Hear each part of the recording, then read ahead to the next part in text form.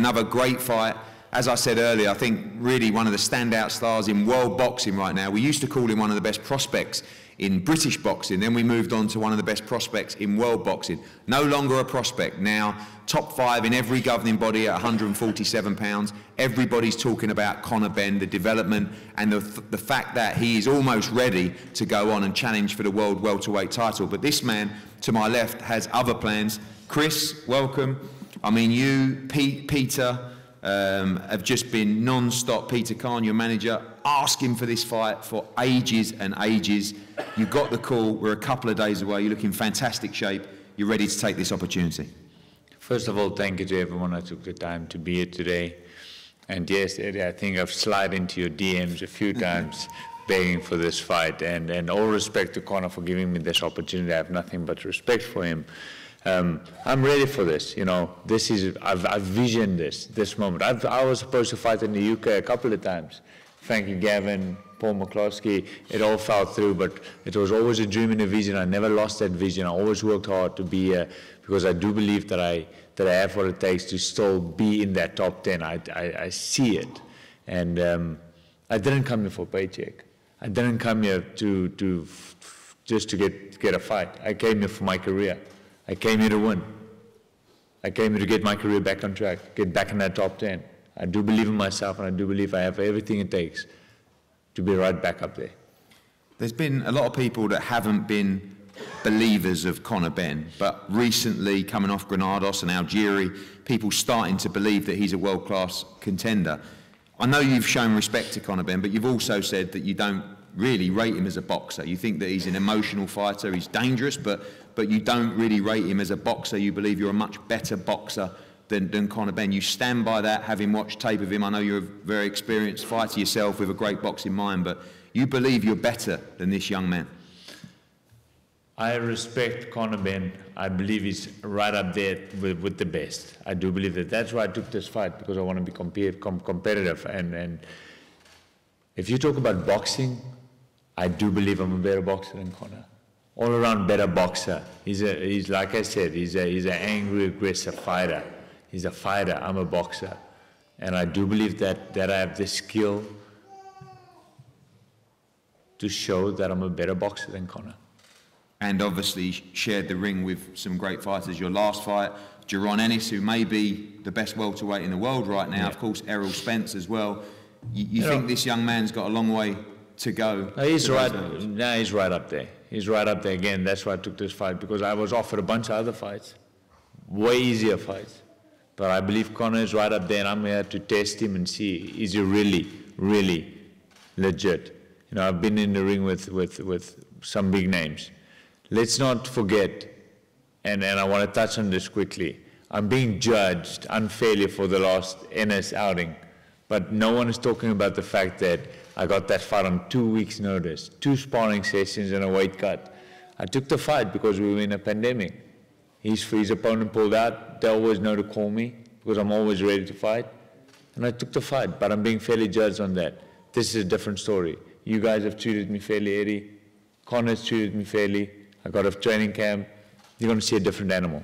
And I've seen quite a lot of South African media here as well. This is a big fight for South African boxing. You know, you don't have the major profile fights. Of course, similarities go back to Sugar Boy Malinga beating Nigel Benn back in the day. I know that's a nice sort of headline to use as well. But not only a big fight for you, but a big fight for South African boxing as well. Absolutely. You know what? This is why I left my country and moved to America, because we don't have stars. The kids don't have superstars on a level like this, so the kids in South Africa can dream about becoming fighters. That's why I left, because I want to be on this stage.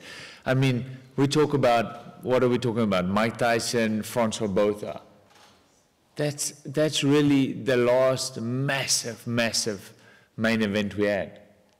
So this is a big opportunity for South Africa. A lot of eyes on me, and I'm proudly South African, and I'm here to do my best. And finally, we know that we talk about the emotion of Conor Benn, but yourself as well, with your passing of your father. We know that you're a very tough man, but you're going to be very tough to beat with his spirit with you on Saturday night as well. We know how important this fight is for you and him as well on the journey that you shared. Oh, absolutely. You know what? I just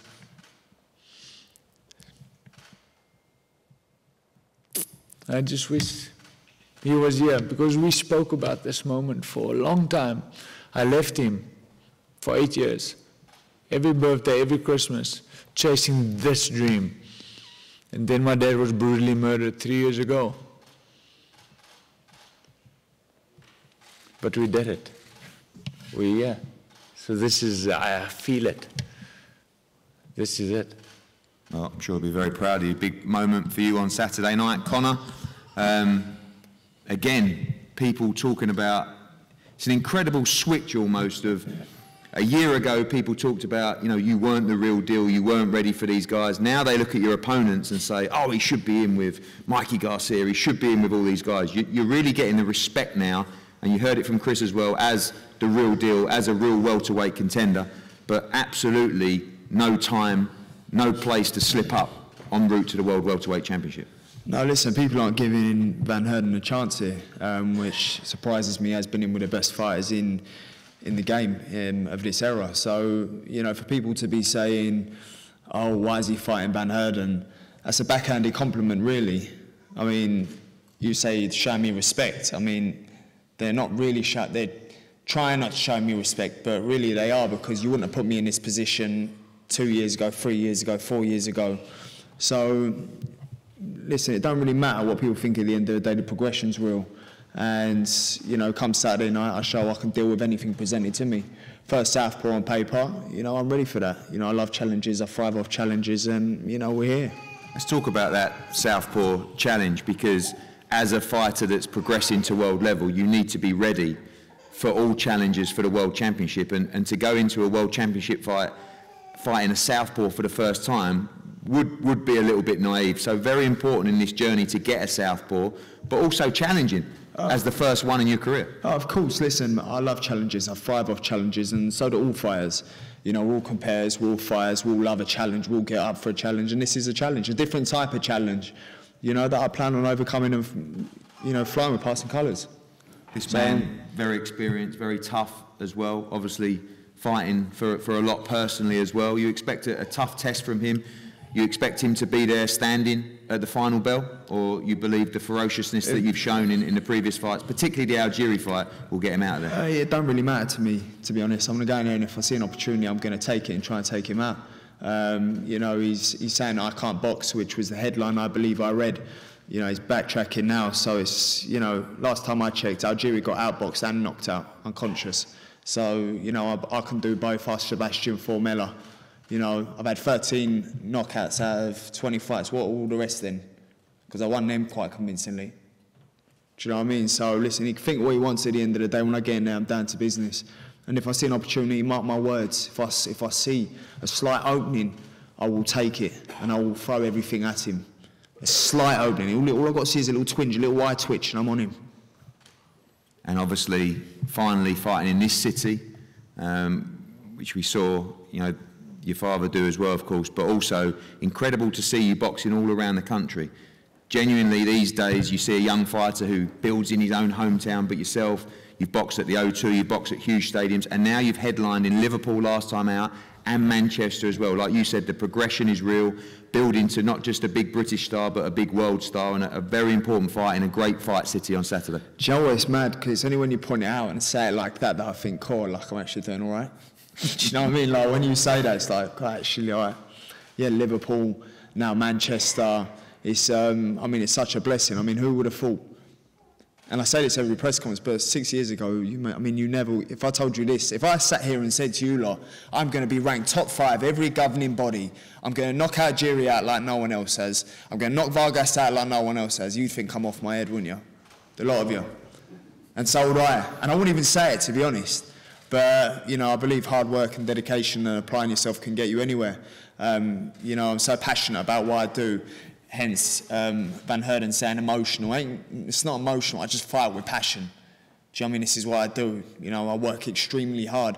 And it ain't just me working hard this camp. It's 6 years of sacrifice to let a moment like this slip between my fingers because I'm overlooking Van Heerden, because everyone else says I should.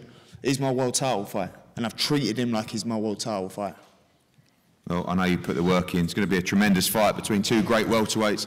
Britain versus South Africa at the Manchester Arena this Saturday, live on DAZN around the world. Great co-main event. Chris Billam-Smith against Tommy McCarthy. Alicia Baumgardner defending her WBC and IBO World Championships against Soledad Matisse. Jack Cullen back in the ring. Jordan Thompson, Thomas Whittaker-Hart, James Metcalf, Cyrus Patterson, Luke Evans, and of course Jordan Thompson, who is on the verge of taking out big challenges in the cruiserweight division, and Campbell Hatton, following in the footsteps of his dad, which will be a very emotional experience seeing him fight in front of fans at Manchester Arena for the first time. Don't miss a great show.